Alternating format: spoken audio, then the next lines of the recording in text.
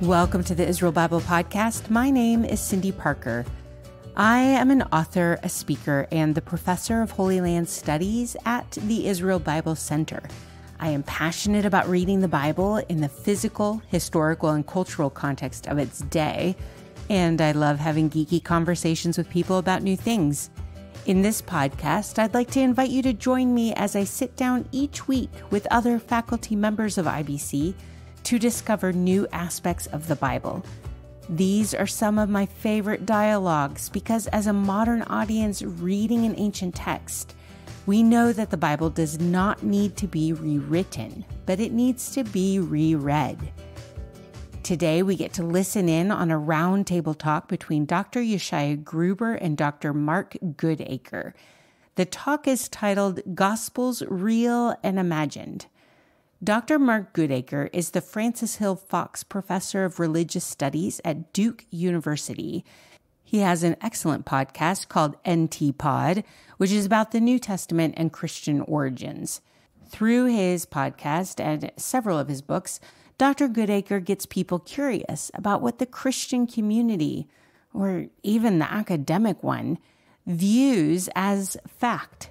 Dr. Goodacre challenges some of those ideas and gets people to investigate. Like what, you may ask? Well, let's start with two particular questions, shall we? Number one, was Jesus a carpenter?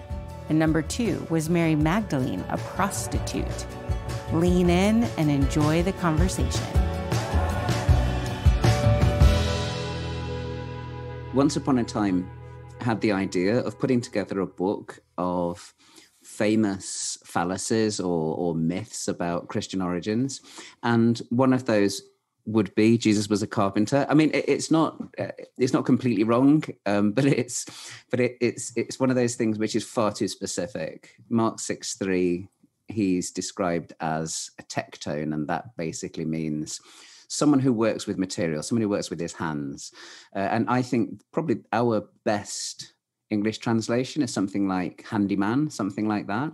So, you know, he might have worked with bricks, metal, wood, all sorts. They didn't sort of parse it out quite so clearly into carpenters and metal workers and builders and so on. I do think that one of the things that energizes me in my scholarship is asking questions about things we think we know. For some people, they hear the word consensus and they think, oh, I better believe that. I better go for that. I'm kind of the opposite from that. I hear the word consensus and I think, right, let's see if there's anything to challenge here, you know. So that's part of the way that I think. The Mary Magdalene thing in particular, actually, now it is a consensus in scholarship that Mary Magdalene was not a sex worker. There's simply no evidence for that whatsoever in the New Testament or other early Christian texts.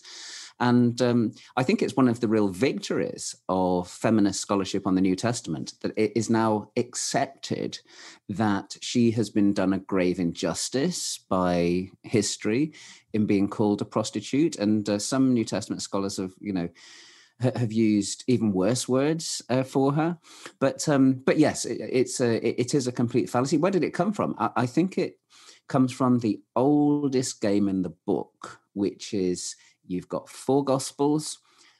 What do you do when you've got four Gospels? Well, you either do what New Testament scholars do and contrast them with one another, or you do with what most Christians have done through history and you harmonize them.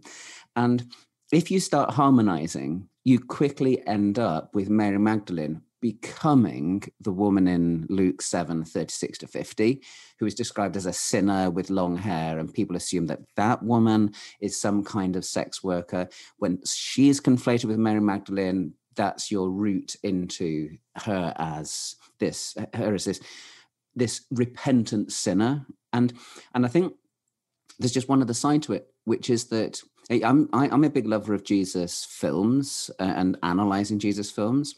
And the thing is, the story of the repentant prostitute is a powerful story. And people want that story.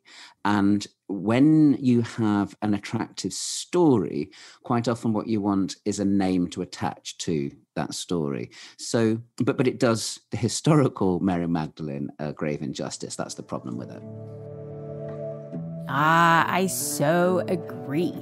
And I am maybe not as generous as Dr. Goodacre is when it comes to some of those Jesus films, primarily because they always get the geography so massively incorrect, and that just distracts me to no end, and I can't ever get through the film. In the roundtable talk, you will also hear Dr. Gruber and Dr. Goodacre discuss the question, did Jesus have a wife? Along with what to do with all these arguments from silence. Okay, now this brings up a whole other interesting set of conversations. Dr. Goodacre argues against the existence of Q, which is the theoretical text that scholars suggest was the primary source for the Synoptic Gospels. But then people will retort that aren't his points an argument from silence? So how does he respond to that?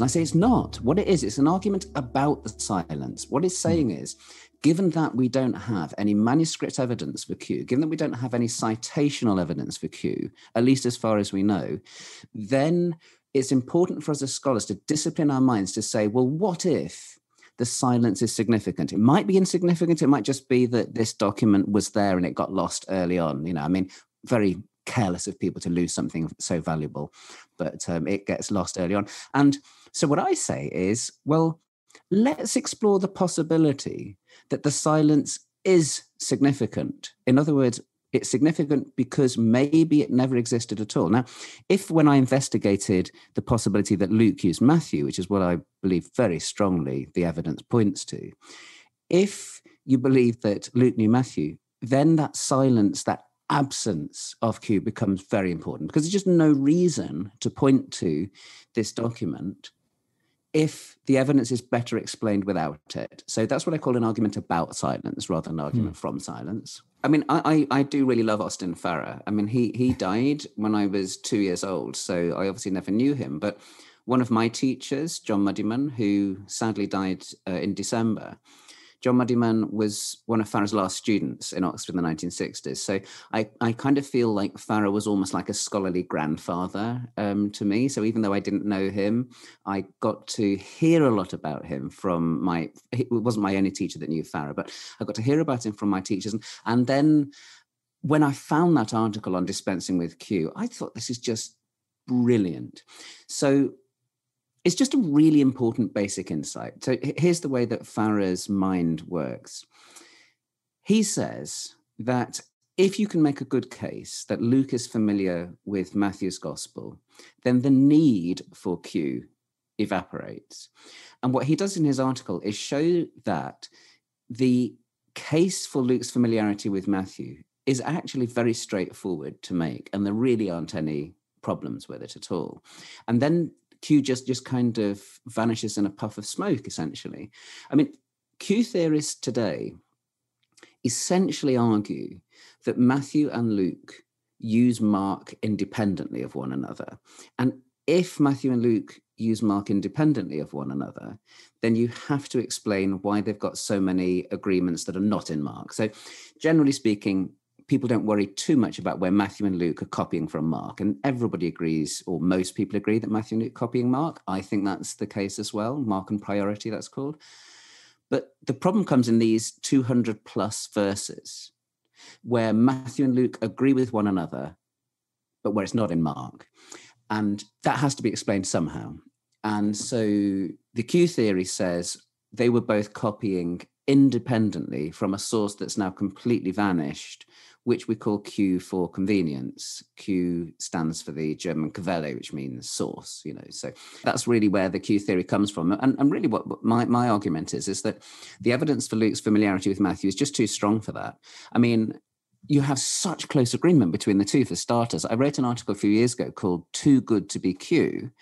The point being that where Matthew and Luke agree really, really closely, it makes much more sense to see one copying from the other rather than both of them copying from an unknown third source.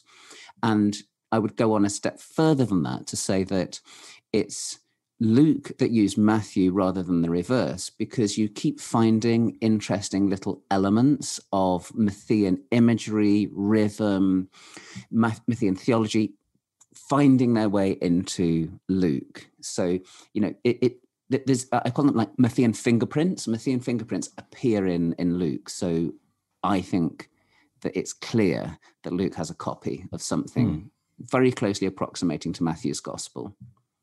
I haven't polled New Testament scholars recently, but my sense is that the ground has really shifted in recent years on this question. And I think amongst those that study the synoptic problem carefully, I'm not sure that there is a majority of people that support the Q hypothesis. So there's still a lot of people that were taught it in grad school and haven't actually gone back and relooked at the synopsis. But I basically hope that the ground is shifting, on this issue, but it seems to me that it is. More and more people seem to be open to the possibility that Luke knew Matthew. With respect to scholars loving hypothetical sources and lost layers of tradition and so on, I have a theory about this, and this will sound just like pop psychologizing, but I'll say it anyway. I think one of the things is, as scholars, especially scholars of ancient history, one of the difficulties we've got is we haven't got enough information. We haven't got enough sources. And we're all, in a way, frustrated archaeologists. We kind of, as textual people, we like looking over at the archaeologist who any day might just discover another something really significant. All the time in their digs, they're finding new stuff. So we like to think that we can be like the archaeologists and dig down into text and find hidden layers and hypothetical sources. But I'm skeptical about our ability to do that. I'm not skeptical about the existence of lost layers of tradition and hidden sources and all the rest of it. I'm just really skeptical about our ability to find them. And I think the reason why scholars like them so much, these lost layers of tradition and so on, is that it empowers the interpreter. If, for example, when you're working with John's gospel, you can say, well, this is where John is manipulating his source, and his source said this, but then the evangelist added that. Then as an interpreter, you've got that extra power to say, I know what the evangelist was really thinking because I have found his source material and I've shown how he changed it. But my sense when I read all of these different attempts to reconstruct lost documents and hidden layers of tradition, my sense is generally, I think that this is more in your imagination than it is in reality. I just don't think we have, in the nature of the case, the ability to dig out these lost layers of tradition. It's even worse when you get to oral traditions. I mean, of course, there were oral traditions. Of course, people talk to one another. The question isn't that. The question is, how good are we at digging them out? I just don't think the archaeological way of doing textual work is the right way.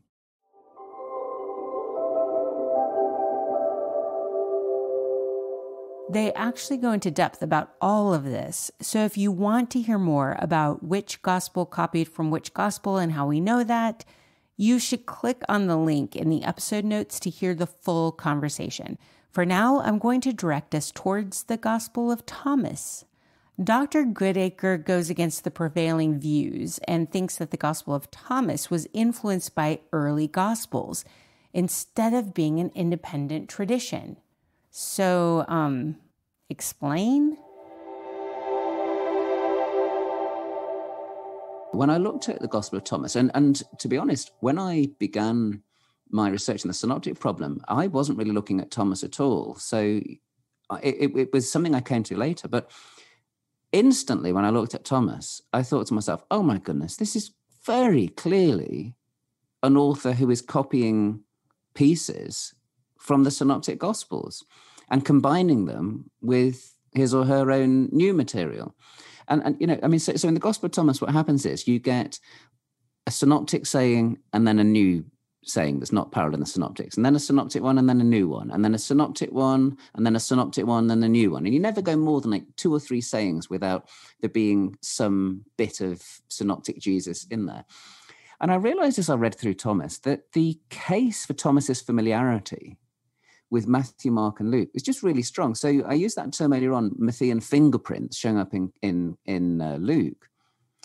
Matthean fingerprints also show up in Thomas. So do Lucan fingerprints. So in other words, the way that Luke writes, his characteristic phrases, the way that he redacts Mark and Matthew shows up in Thomas. And that's just impossible if Thomas was independent. So the idea of this independent gospel with this has this sort of pipeline to the earliest Christian sources, it's just to me doesn't work. So my book Thomas and the Gospels is an argument that Thomas is familiar throughout with the synoptic gospels, very different from the synoptics in its theology of Jesus's relationship to Hebrew scriptures.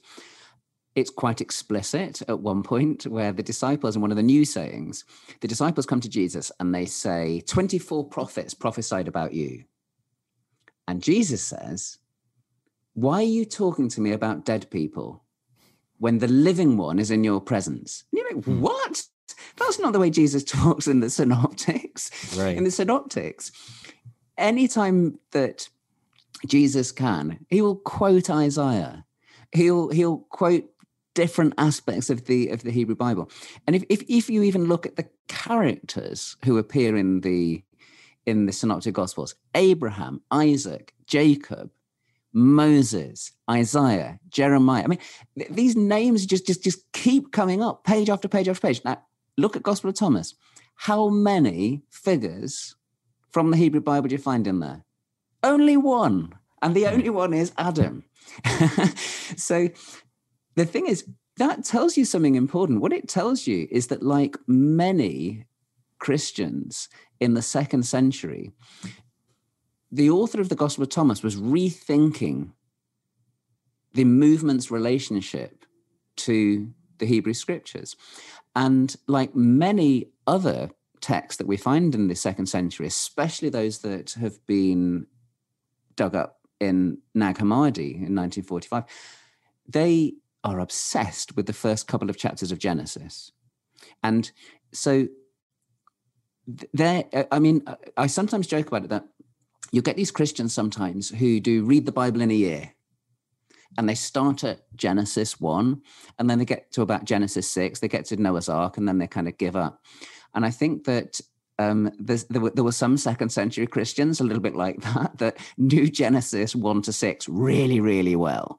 But then when it came to Jeremiah or Ezekiel, they really, or for that matter, Leviticus or Numbers, I mean, they just didn't get that stuff. So I think that's the kind of writing that Thomas is deeply skeptical about Jesus's relationship to Israel's past. And the thing is, I think there's been a reluctance among some scholars to acknowledge that, because if you're saying that the Gospel of Thomas is a good, authentic record of what the historical Jesus said, then you have a very different kind of Jesus from the Jewish Jesus of the Gospels. So I think that's one of the things that's going on there. So there's been a resistance to acknowledging that the author of the Gospel of Thomas is just standing like a lot of people in the 2nd century, as they were kind of grappling with these things, standing at a fairly negative relation to Israel's scriptures. I think it's supposed to be a mysterious, enigmatic text, maybe a kind of a gateway text into mysteries that would have been explained more by whoever the teacher was who was revealing these sayings. Because one of the things it keeps doing is it keeps talking about interpreting sayings. So you find salvation in Thomas by interpreting the sayings of Jesus, by thinking about them, meditating on them. So the whole thing begins with, these are the secret words which the living Jesus spoke and which Didymus, Judas, Thomas wrote down. And then it goes on to talk about the one who finds the interpretation of them will not taste death. So it's a very different idea of salvation from the one that you get in the canonical Gospels, where basically the salvation is connected to the whole story of Jesus from birth to passion, or at least from ministry to passion. Gospel of Thomas, it's about listening to Jesus and listening to his sayings and so on. And incidentally, that's one of the reasons why a lot of contemporaries resonate with Thomas. One of the reasons why they like Thomas very much, because a lot of what people find unpalatable in the Gospels in a secular age is the attention to the miraculous and a story that ends with Jesus being raised from the dead. And then you look at the Gospel of Thomas, and we don't have miracles, we don't have a resurrection. We just have Jesus saying stuff. And so I think for a lot of people, they just find it a much easier read than they do the Synoptics and John. Are you familiar with some of these ideas, or was this the first time you've ever heard of Q and the Gospel of Thomas? In the Roundtable Talk, Dr. Gruber and Dr. Goodacre cover so much more ground than I can highlight here. Click on the link in the episode notes to listen to the full talk. You can also listen to the IBC Hot Topic seminar called Why Are the Gospels So Different? And in that, you'll hear more background on the issues of the similarities and differences between the Gospels.